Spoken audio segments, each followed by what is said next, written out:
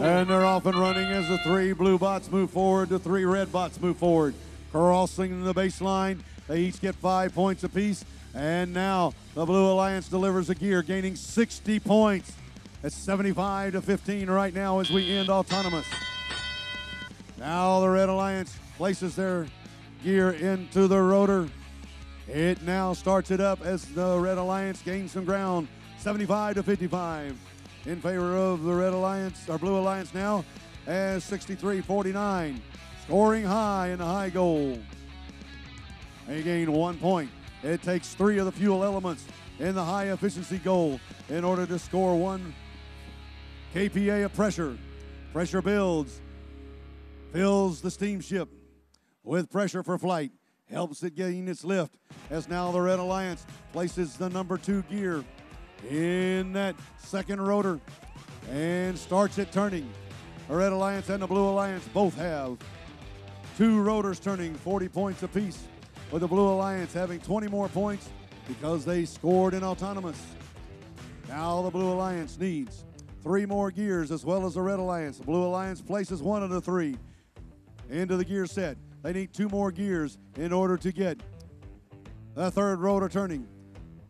The Red Alliance now has the 3rd of 4 gears in position as they're waiting for 64-71 to come down and deliver a gear to their airship.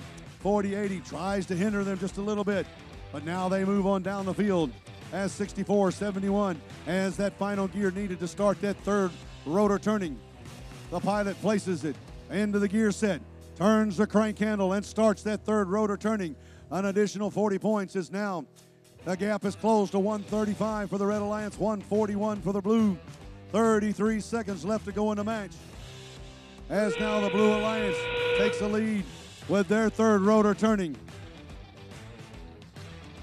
As we're down to under 30 seconds left to go in the match, the ropes have been deployed. The bots are starting their climb up onto the airship.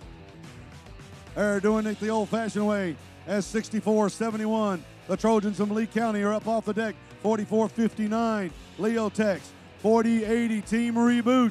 17-71, the Electric Phoenixes, they're up off the deck trying to gain themselves a seat. They have to come in contact at T0. 64-71 was almost there but ran out of time. It is T0 which determines whether the light is lit or not. If they're not in contact at T0, then the climb won't count. Here we go with the score of match number 57 of 64. As the Blue Alliance crosses the finish line ahead of the Red Alliance with a score of 231 to 135. 40-80 Team Reboot holds their ranking at number 1 with that victory.